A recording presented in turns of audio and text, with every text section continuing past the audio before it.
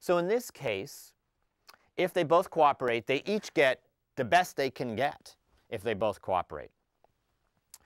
If one cooperates and the other defects, they each get half of what would be possible.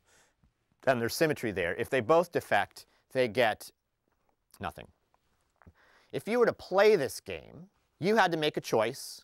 You didn't know what the other decision maker was going to do. But your payoff, the consequences, depend on what the other decision maker is going to do. What would you choose to do? Cooperate, right? Makes sense to cooperate. There's actually no disincentive in cooperating. Because think about it this way. Say I was thinking of cooperating, and I knew that decision maker 2 was going to defect. So say I knew decision maker 2 was going to defect. What would I do?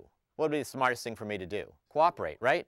Even if I know he's going to defect, it's better for me to cooperate. So there's a motivation for decision maker 1, if he was thinking about this cell as happening, to go here.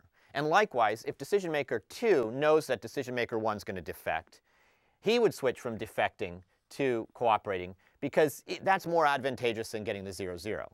Now, if I was decision maker 1 and I thought decision maker 2 was going to cooperate, I would also cooperate, right? Because I would rather, this solution than this solution. And likewise, the reverse happens. The motivation is to cooperate. It doesn't matter what you think the other person's going to do. Your best bet is to cooperate. A Pareto optimal solution. And what that means is that there is no other solution in which one decision maker can improve their outcome without the outcome of the other decision maker declining. So the Pareto optimal means there is no solution on this board that's better for decision maker 1 that isn't worse for decision maker 2. In fact, there's actually no solution on this board that's better for decision maker 1 at all. So it's both Pareto optimum and a Nash equilibrium. That makes this a very powerful game.